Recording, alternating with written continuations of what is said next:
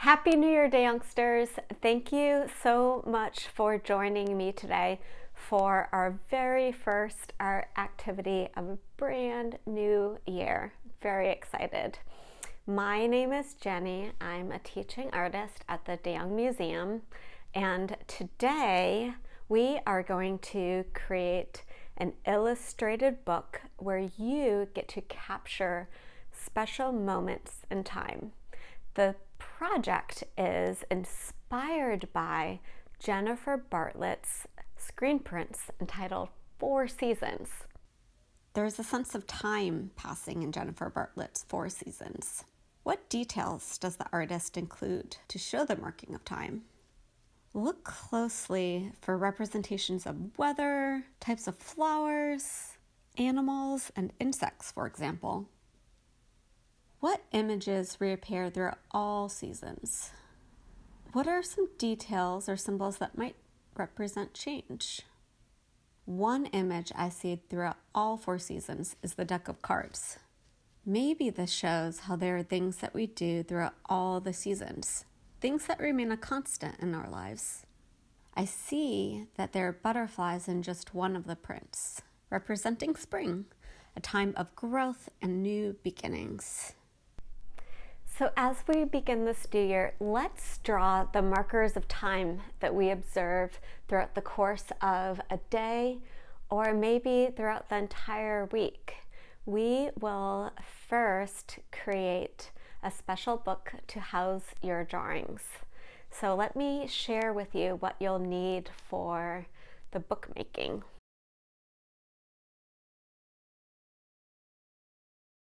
So once you have your paper, you want to fold it into thirds, and you can do this by eyeballing it, or if you want to make sure you're really precise, you could also take a ruler and measure. And now fold where my marks are, just like this. So I'm folding in, and I'm really rubbing the crease, and then I'll fold in once more. And we're going to fold into thirds one more time. And now we will fold in just like that. We'll fold in just like this. And now it should look something like that. Open your paper up, and you'll notice it has 9 sections now. Cut out the 4 corner sections. Once you have cut out your 4 corner pieces, your book will look something like this.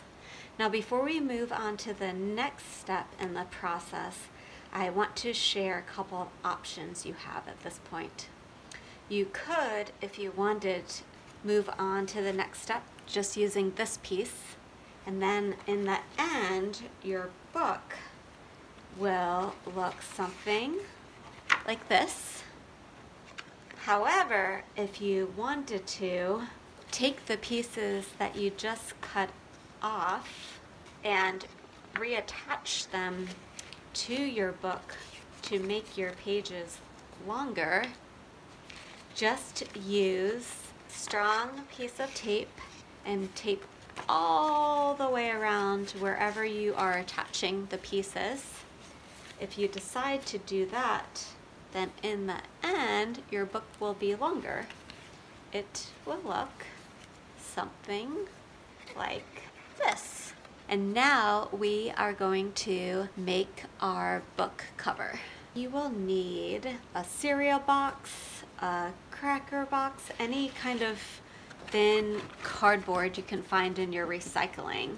So open up that cardboard box, and then with a pencil, trace the rectangle all the way around 2 times onto your piece of cardboard.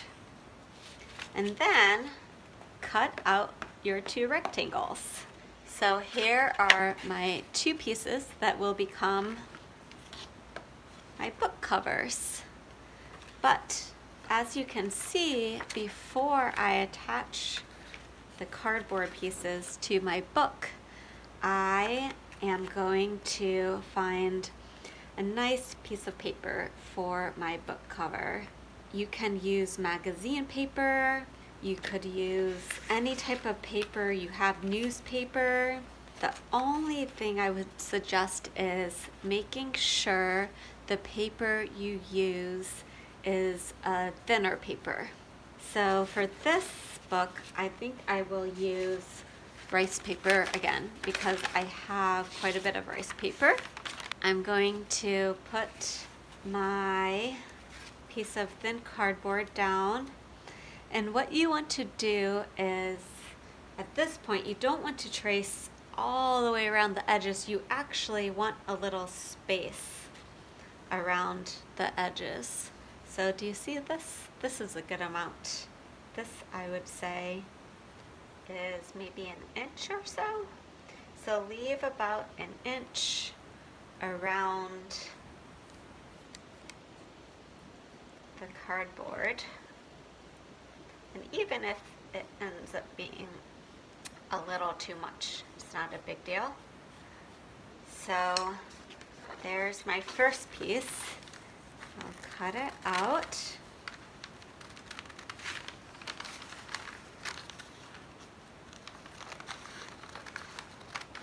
Now, just like I did with the cardboard, I need two pieces, so I'll trace this shape.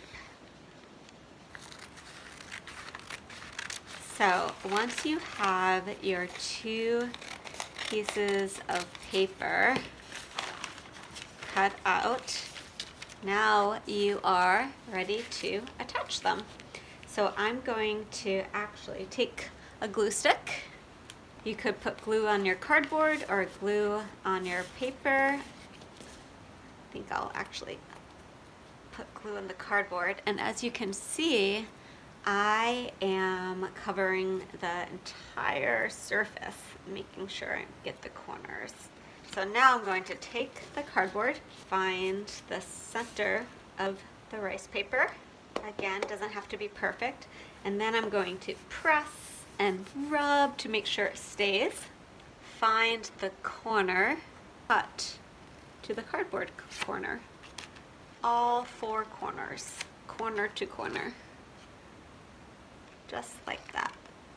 And now, put glue on this side. And then it's almost like wrapping a present in a way. Fold, just like that. I'll do the same thing to the opposite side. So I'm gluing just like that. And now, take this corner and fold it in. I'll make sure I put a little more glue in the corners. And I'll fold again. And it doesn't have to be perfect because you are actually not going to even see the side of the paper. Once you have glued your paper to both sides of your cardboard, you will then glue the rectangle just like this. After you have glued both pieces down, then you're just going to glue the cover to the front, just like I did here, and then turn it over and you'll glue the other piece of cardboard to the back. And then you have your book. So you'll notice when you open it up, it'll look just like this. And then when you turn it over, it'll look something like this. Now that you have your book made, think about what you might want to draw in your book. So remember, we are drawing special moments of our lives.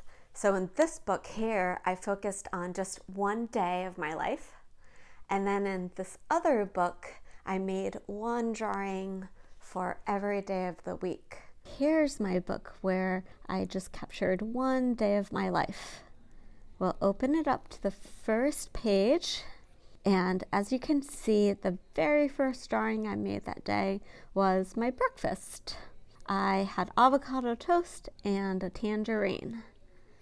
Then, if we open it again, I made a drawing of one of my cats, Gamby, who I spent a lot of time with that day, and who in this drawing is sitting and asking for food.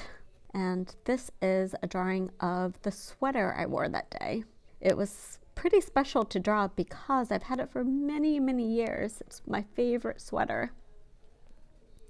And then, finally, I went to the beach that day, and when I got home, I drew these sand dunes and the grass that I saw at the beach for memory. In the center, I wanted it to be bright.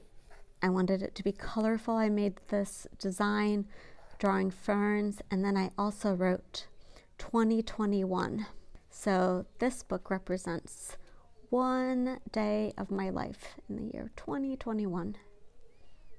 And now I can close back up just like that. Have fun drawing, and when you have completed all of your drawings, open up your book and take a look at your illustrated collection of memories. Do you have a favorite drawing in the book? Do certain drawings bring back specific emotions or memories? How was creating a drawing about your day similar or different to writing in a journal? Thank you again for joining me.